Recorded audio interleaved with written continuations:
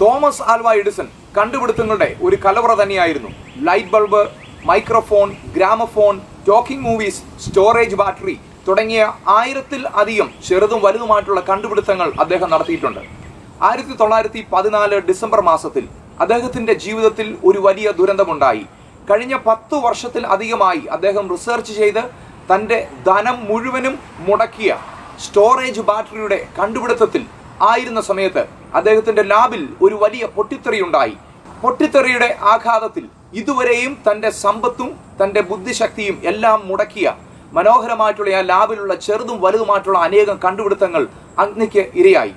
അദ്ദേഹം താമസിച്ചിരുന്ന ആ ചെറിയ പട്ടണത്തിന്റെ ചുറ്റുപാടുമുള്ള ഏകദേശം 8 പട്ടണങ്ങളിലുള്ള ഫയർ റെസ്ക്യൂ ടീം അദ്ദേഹത്തിന്റെ ഭവനത്തിലേക്ക് ഓടി വന്നു, ലാബിലേക്ക് ഓടി വന്നു. തീ അണക്കുവാൻ ശ്രമിച്ചുവെങ്കിലും അവർക്ക് ആർക്കും സാധ്യമായില്ല.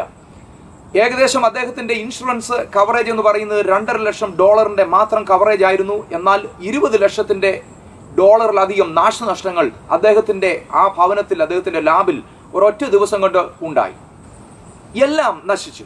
തോമസ് ആൽവ എഡിസണ് അപ്പോൾ ഉണ്ടായിരുന്ന വയസ്സ് 67. പ്രായമായ വ്യക്തി. അദ്ദേഹത്തിന്റെ സമ്പാദ്യം നശിച്ചു. അദ്ദേഹത്തിന്റെ ബുദ്ധിശക്തിയുടെ ഏറ്റവും നല്ല വർഷങ്ങൾ അദ്ദേഹത്തിന് നഷ്ടമായി.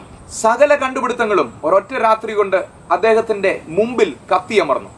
ഈ സമയത്ത് അദ്ദേഹത്തിന്റെ മകൻ 24 വയസ്സുകാരനായ ചാൾസ് അദ്ദേഹത്തിന്റെ പിതാവിനോട് വളരെ സഹതാപം തോന്നി.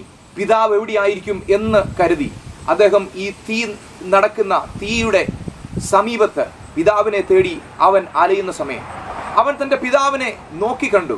ആ പിതാവ് കൈയും കെട്ടി നിന്ന് ഈ വലിയ കണ്ടുപിടുത്തങ്ങളെല്ലാം കത്തിയമരുന്നത് അദ്ദേഹം കാണുകയാണ്. അവൻ ഓടി അപ്പന്റെ അടുത്ത് ചെന്നു. അപ്പ, നമ്മുടെ കണ്ടുപിടുത്തങ്ങൾ മുഴുവനും നഷ്ടമായിരുന്നു. അപ്പൻ അവനോട് പറഞ്ഞ വാക്കുകൾ ഇങ്ങനെയാണ്: ഓടിപ്പോയി നിന്റെ അമ്മയെ വിളിച്ചുകൊണ്ടുവരൂ. അവളുടെ ജീവിതത്തിൽ ഇനി ഒരിക്കലും കാണുവാൻ പറ്റാത്ത ഒരു കാഴ്ചയാണ് എന്റെ മുമ്പിൽ ഇപ്പോൾ നടന്നുകൊണ്ടിരിക്കുന്നത്. പെട്ടെന്ന് അവളെ വിളിച്ചുകൊണ്ടുവരൂ. തോമസ് ആൽവ എഡിസന്റെ വാക്കുകൾ ചാൾസ് അനുസരിച്ച് അവന്റെ അമ്മയെ എത്രയും പെട്ടെന്ന് തോമസ് ആൽവ എഡിസന്റെ അടുത്തേക്ക് കൊണ്ടുവന്നതിന് ശേഷം, ആ പത്നിയെ തന്റെ അടുത്ത് ചേർത്ത് പിടിച്ചതിന് ശേഷം തോമസ് ആൽവ എഡിസൺ ഇങ്ങനെയാണ് പറഞ്ഞത്: There is great value in disaster. Our mistakes are burned down. Thank God we can start anew.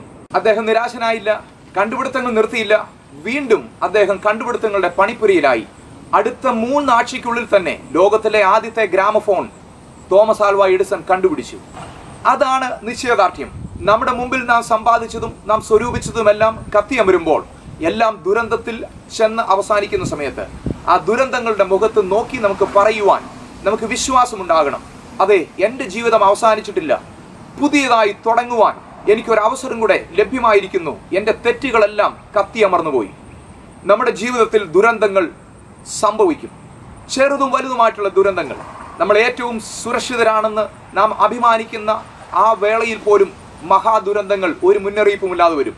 നമ്മുടെ കേരളത്തിൽ ഈ കഴിഞ്ഞ ദിവസങ്ങളിലുണ്ടായ മഹാദുരന്തമാകുന്ന വെള്ളപ്പൊക്കത്തിൽ അനേകരുടെ സ്വപ്നങ്ങൾ അവരുടെ മുമ്പിൽ മുങ്ങിപ്പോയി.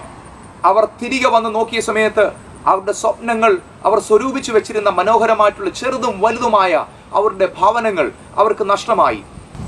എല്ലാം നഷ്ടമായി, തകർന്ന് തരിപ്പണമായി. എങ്ങനെ മുമ്പോട്ട് പോകണം എന്നറിയാൻ വയ്യാതെ ഭാരപ്പെട്ട് നിൽക്കുന്ന സമയത്ത് നമുക്ക് പറയുവാൻ സാധ്യമായി തീരുമോ? അതെ, നമുക്ക് നല്ല നല്ല അനേകം കാര്യങ്ങൾ നഷ്ടമായെങ്കിലും നമ്മുടെ ചില തെറ്റുകളും ഈ വെള്ളപ്പൊക്കത്തിൽ മുങ്ങിപ്പോയിരിക്കുകയാണ്. എനിക്കൊന്നുകൂടെ പുതുതായിട്ട് തുടങ്ങുവാൻ, എനിക്ക് ഭാവിയെ നോക്കി ഒന്നുകൂടെ പുഞ്ചിരിച്ചുകൊണ്ട് ആത്മധൈര്യത്തോടുകൂടെ ദൃഢവിശ്വാസത്തോടുകൂടെ ഒരിക്കൽ കൂടെ എൻ്റെ ജീവിതം പടുത്തുയർത്തുവാൻ എനിക്കൊരു അവസരം കൂടെ ലഭ്യമായിരിക്കുകയാണ്. ഗ്രീക്ക് മിത്തോളജിയിൽ ഐതിഹാസപരമായ ഒരു പക്ഷിയുണ്ട്. ആ പക്ഷിയുടെ പേര് നമുക്കെല്ലാവർക്കും അറിയാം, ഫീനിക്സ്. ആ ഫീനിക്സ് പക്ഷി ഒരേ സമയം ഒരൊറ്റ പക്ഷി മാത്രമേ ഈ ഭൂമിയിൽ ഉണ്ടാകൂ എന്നവർ വിശ്വസിച്ചു. ഓരോ 500 വർഷം കഴിയുമ്പോഴും ഈ മനോഹാരിതയുള്ള ഈ പക്ഷിക്ക് ഒരു പ്രത്യേക പ്രതിഭാസം സംഭവിക്കും. നല്ല ചുമന്ന നിറമുള്ള, സ്വർണ്ണ നിറമുള്ള, മനോഹരമായിട്ടുള്ള കണ്ണുകളും കാലുകളുമുള്ള ഈ പക്ഷി ഓരോ 500 വർഷം കഴിയുമ്പോഴും താൻ തന്നെ കത്തിയമർന്ന് തൻ്റെ തീയിൽ നിന്നും ചിറയിൽ നിന്നും ഒരിക്കൽ കൂടെ അത് പുനർജീവിക്കും. ആ പക്ഷി വീണ്ടും മനോഹരമായ അടുത്ത ഫിനിക്സ് പക്ഷിയായി രൂപാന്തരപ്പെടുന്നു. നമ്മുടെ ചാരങ്ങളിൽ നിന്നും നമുക്ക് പഠിക്കുവാൻ പാഠങ്ങൾ ഏറെയാണ്. ഒന്നുകിൽ നമ്മുടെ ചാരങ്ങൾ നമ്മുടെ അവസാനമായി നമുക്ക് കാണാം, ഇതെന്റെ ജീവിതത്തിന്റെ അവസാനമാണ്, ഇനിയും എനിക്ക് ഒരു കുതിച്ചെഴുന്നേൽപ്പില്ല എന്നുള്ള അവസ്ഥയിൽ ജീവിത സാഹചര്യങ്ങൾ നമ്മളെ കൊണ്ടെത്തിക്കുമ്പോൾ നമ്മുടെ ചാരങ്ങളെ നോക്കി നമുക്ക് പറയുവാൻ സാധ്യമായി തീരുമോ, എനിക്കൊരു കുതിച്ചെഴുന്നേൽപ്പുണ്ട്, ഞാൻ ഈ ചാരങ്ങളുടെ മുകളിലൂടെ, സമുദ്രത്തിന്റെ മുകളിലൂടെ, ഈ വെള്ളങ്ങൾക്ക് മീതെ ഞാൻ പറന്നുയരും, ഞാൻ കുതിച്ചുയരും. നമ്മളുടെ നഷ്ടങ്ങളുടെ മധ്യേ നമ്മൾക്ക് നഷ്ടമായ സകലത്തിനെയും നോക്കി നമുക്ക് പറയുവാൻ സാധ്യമായി തീരുമോ, എന്നെ ശക്തനാക്കുന്ന ദൈവം മുഖാന്തരം സകലത്തിനും ഞാൻ മതിയാകുന്നു. അതെ, ദൈവത്തിന്റെ സഹായം നിങ്ങളുടെ കൂടെ ഉണ്ടെങ്കിൽ നിങ്ങൾക്കൊരിക്കൽ കൂടെ നിങ്ങളുടെ ജീവിതം പണിയുവാൻ സാധ്യമായി തീരും. എന്നാൽ ഇപ്പോൾ നിങ്ങൾ പണിയുമ്പോൾ തെറ്റുകൾ കൂടാതെ ആയിരിക്കും പണിയുന്നത്, തെറ്റുകൾ ഒന്നുമില്ലാത്ത ഒരു ജീവിതമായിരിക്കും പണിയുന്നത്. പലർക്കും ഇപ്പോൾ പുതിയൊരു അവസരം ലഭ്യമായിരിക്കുകയാണ്, ഇന്നലെ നാം ചെയ്ത തെറ്റുകൾ ആവർത്തിക്കാതെ ഒന്നുകൂടെ പണിയുവാൻ. ഈ ലഭ്യമായ അവസരത്തിൽ നമുക്ക് പരിപൂർണമായും വിശ്വസിക്കാം, ദൈവത്തിൽ വിശ്വസിക്കാം. ദൈവത്തിന്റെ സഹായത്തോടുകൂടെ, സ്വർഗത്തിന്റെ ജ്ഞാനത്തോടുകൂടെ ഒരിക്കൽ കൂടെ ഞാൻ എൻ്റെ ജീവിതം പണിതുയർത്തും. ഒരിക്കൽ കൂടെ ഞാൻ എന്നെ പരിഹസിച്ചവരുടെ മുമ്പാകെ എൻ്റെ തല ഉയർത്തി നടക്കും എന്നുള്ള വിശ്വാസത്തോടുകൂടെ, വിശ്വാസത്തിന്റെ വാക്കുകൾ പറഞ്ഞുകൊണ്ട് നാളെയിലേക്ക് പുഞ്ചിരിച്ചുകൊണ്ട് നടന്നു നീങ്ങൂ. ദൈവം നിങ്ങളെ സഹായിക്കട്ടെ.